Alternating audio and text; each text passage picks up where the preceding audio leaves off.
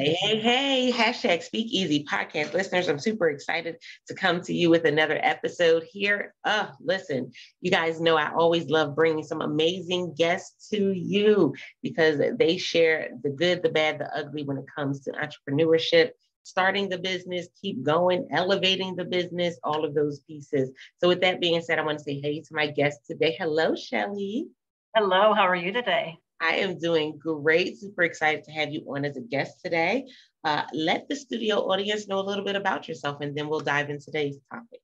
Yeah, so I'm a wife, mother of three, entrepreneur, author, and mental health advocate. And I'm here today to, kind of just tell my story. But, my husband suffered from bipolar disorder for about nearly 2 decades. And, we got back together. I helped save his life and eventually launched a healthcare company as a result of, helping him through this struggle with mental illness.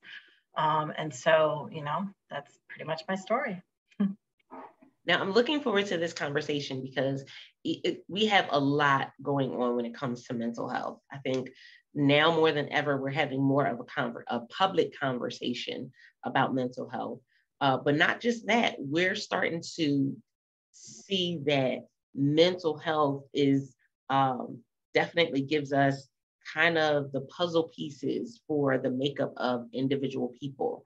And, seeing why they do things and, the background, the history, all of those things really do make a big, significant importance when we look at an individual. So with that being said, knowing that you went through a process of being separated from your husband and going back, what allowed you to have that courage to go back? Because for a lot of people, that is a courageous step to go back to something that you walked away from. So I think the first thing is my motivations were driven by my heart and not my ego. And I think many people are driven solely by their ego, and everything is black and white, meaning right versus wrong. And the world just doesn't work that way. There's a lot of gray. And, we all have our individual stories. So I think that was really the first step to understand that what motivates me is coming from my heart. First. Second step is I really had to understand the illness and educate myself and realize, what are his symptoms and understand the illness to the point where I was able to separate the disease from who he was and his personality. And I think if that is done and those two components are half the battle, because we're always thinking about how does this impact us? What does this make? How does this make me feel? But if you have that extra heart and that extra compassion to a different degree and a different level, then you're able to kind of embrace all the good in the situation and be able to help him or her recover. That's so important. Distinguishing the illness and the person, the individual person, is so important because I think we allow ourselves to be comfortable in putting a label on people sometimes because we think, if we just label it, right, then we can just move to the side. We can move on to the next thing. If we put a label on it, then we can kind of bypass it. And unfortunately, there have been a lot of labels that have been placed on people that were not even true. No. And so that's really hard. So talk us through that process of what it looks like to truly have an understanding of the illness. So I think the first step, as I alluded to earlier, is to educate yourself. And I don't mean just, searching on Google every article you can find. I also mean talking to experts and picking their brains and getting multiple opinions, because the problem is we either go to these doctors and we think they're God and they know everything. And frankly, they don't. So I think one step is to understand and have the confidence that you as a caretaker, you as a loved one, you're helping this person. You understand their illness, whether it is a physical ailment or is a mental ailment, better than anybody else. And I think medicine, the fundamental problem today is they really do not look at the family members and allow them to give, some of the symptoms of what they're seeing and a full picture of what's going on with the patient. Like if somebody has cancer, they're going to have their spouse come in and see the oncologist as well, right? And that spouse is going to say, well, I'm saying this, I'm saying that, and kind of add to what the patient is saying. But we have certain, levels of privacy, and we feel, the two should not mesh together when it comes to mental illness. So sometimes we shut out our loved ones. We shut out people that can actually help us and provide a broader perspective. And I think the other problem with that is it leads to a lot of misdiagnosis, which is even more of a difficult issue.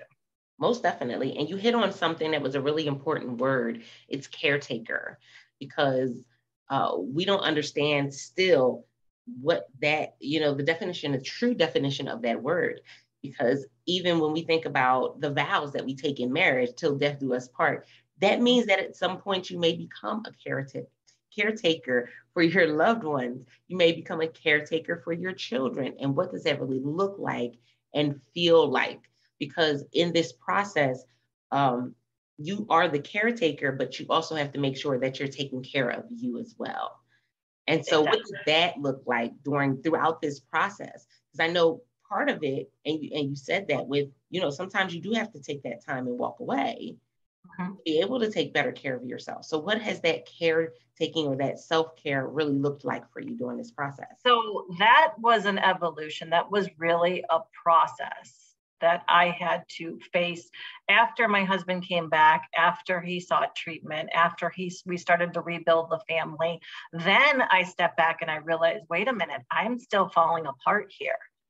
Because my husband kind of had this idea in his head that I was this superwoman mentality. And I told him repeatedly, I am not. I am just as human as you are. I may not be suffering from bipolar disorder, but I'm probably suffering from some post-traumatic stress. I've probably got my own set of triggers based on what happened to me. So I think it took him a little bit of time to really understand that and grasp that. But I think as a caretaker, what we do is we shy away and we think that the person who's ill, whether they're suffering from a physical condition or a mental condition, they're the focus and that's it. And we forget about ourselves. And even as a mother, you tend to do that because you put your children first and what they need. And so I came last, frankly, and it took me a really, really long time to say, okay, this is what I need. And so one of my whole routines to self-care is meditation. So I do meditation about, 45 minutes to an hour every single morning. And that's my sacred time. So, nobody is welcome in the room where I'm doing that. If there's not an emergency, don't bother me. I don't care if the phone is ringing off the hook and there's something going on with the company. If it's not an emergency, the kids, leave me alone. And so you really have to put your boundaries up, and it's not selfish. And I think when people are so compassionate and so giving to another human being, they're giving themselves, a part of themselves to that person, but they're forgetting there's got to be a piece of themselves for them. Oh, that part. And definitely with the boundaries, it's interesting because when you start setting up the boundaries, it feels like you are like trying to rip your own arm off. It feels like it is so foreign, because it's not something that you're used to doing. But then once you start setting up those boundaries, it becomes a habit. And I think that's one of the most valuable things that we learn over time is that setting up the boundaries does not just become a good habit for us, but it also becomes a good habit for the people that we're setting them up for that are around us, because they learn how to interact with people. They learn. So your husband learns, okay, yeah, she is still human. She doesn't have a cape in the closet. So I have to approach this realizing that she is human. And there will be times where she gets frustrated. There will be times where she's angry or, where she's sad and, disappointed. And so, which brings me to another point, because when we think about the whole idea of being driven by the heart and not by the ego, I think there's a piece that, unfortunately, I think as humans just around the world, we miss And that's having the right words. Oftentimes we go and we think everything is just anger, but it's not. Sometimes it's shame, sometimes it's fear.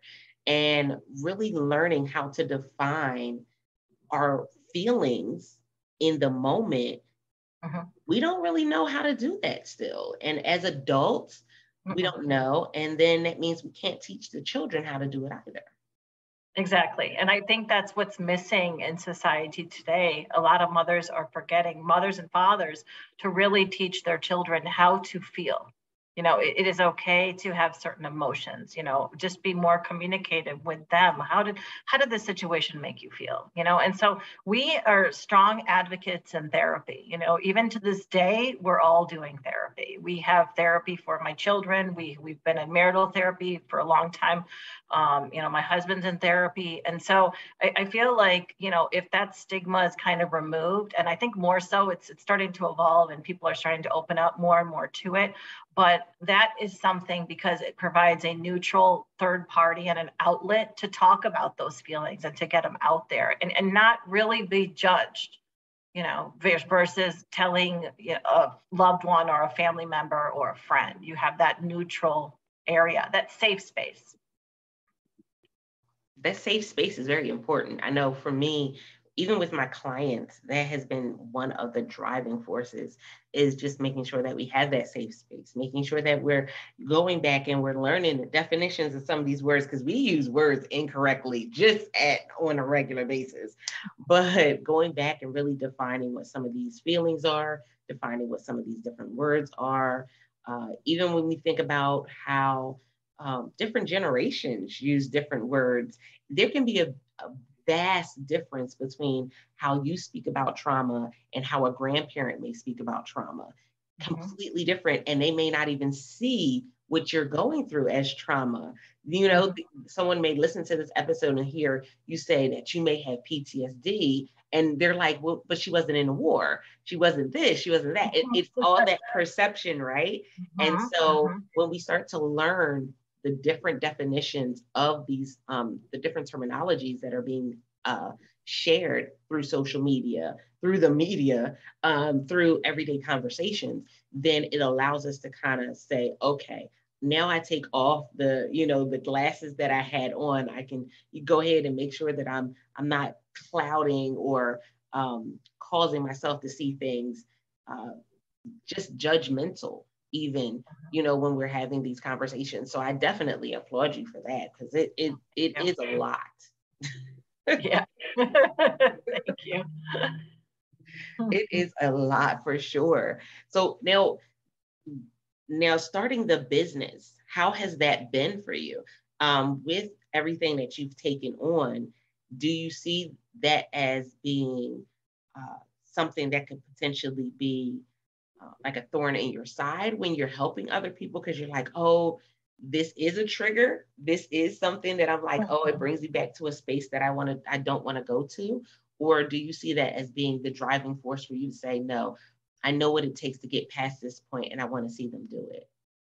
So I saw it as the opposite. You know, I saw it as a way to give back to other people in society. You know, it was really fulfilling when I helped save my husband's life, because I mean, if you think about it, all odds were against us. You know, 90% of marriages fail when one spouse has bipolar disorder, for one.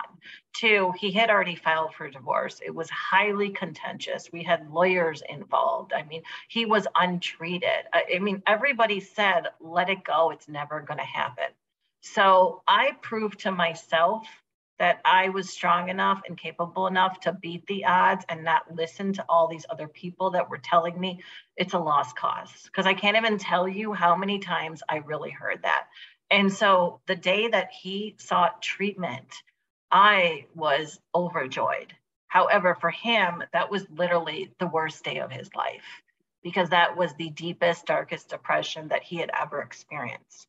And, you know, in that point in time, when I helped save his life and didn't turn my back against him, like so many other people did, and was there and still standing, that meant the world to him. And I realized then that I had a huge impact on this person's life. Whether the marriage survived or not, it didn't really matter to me at that point. It was very damaged and broken at that point, so I wasn't even concerned about the marriage. But the point was, I helped save him. And, of course, he had to do a lot of the work and a lot of the heavy lifting in terms of wanting to get better. But there was a drive and a reason for him to get better. And that was me. That was his children. That was, coming back to us. And so when that happened, I mean, it was just this epiphany that I have to do something in this world where, I want to go into healthcare and give back to people. And so that's kind of the path that, led the way. I love that. I think, unfortunately, we have so many people that are in the psychotherapy industry, that are in the counseling industry, that have, they talk about being like smell death, as in you're in a room for so long that you don't really smell what's really going on, but somebody coming into the room, they can smell it. And I feel like that's what's happened in our counseling and therapy industries, is that for a lot of people, that's why people have not gone to counseling. That's why they won't go to a therapist. That's why there's still this big dark cloud over, getting that level of help and support. And it's because, when you go in, they haven't really transformed and gotten up to the times. But I can say this, I feel like the pandemic really kind of shifted some things in the counseling industry, because for them to make the big jump from doing in-person sessions to virtual sessions, I was like, that was major. Yeah, for sure.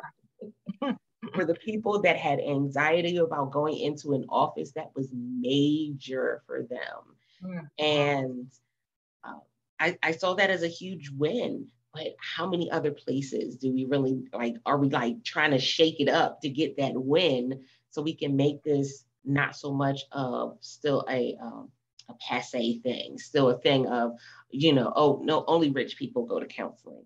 No, only people that have really messed up go to counseling. No, right. People, you can go to counseling for any significant thing that has happened in your life. You can go to counseling just for good mental health. There are so many things that come with that. And we're starting to get in that path of understanding it more. What would you say would be one of the ways that we can kind of be more of an advocate for, not only going and taking that step to seek out counseling, but sticking with it? Because I think that's the other piece of it, is staying with it.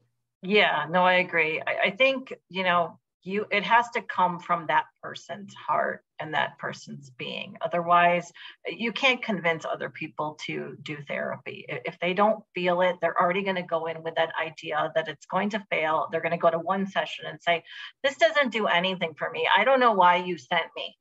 You know what I mean? And so the first thing is patience. And so many people today in this day and age with technology, with social media, everything's in our face. We have instant gratification. We have Amazon. We can order anything at, a moment's notice, right? We have no patience for anything. And so you need patience for psychotherapy, because it takes years. It takes a lot of time. It takes effort from the person that's going for the therapy, as well as to find the right therapist, which is a whole other topic, because finding the wrong therapist can be extremely detrimental to your mental health. Oh, most definitely. I love that. Speak Easy podcast listeners, this episode is really important because we've seen so many people go through things and they feel like they're all alone. They feel like nobody's going to understand, nobody's going to care, nobody's going to want to listen. But the reality is that's holding you in the position you're in. It's not necessarily the truth. There's always somebody that wants to hear what it is that, is going on with you that can help.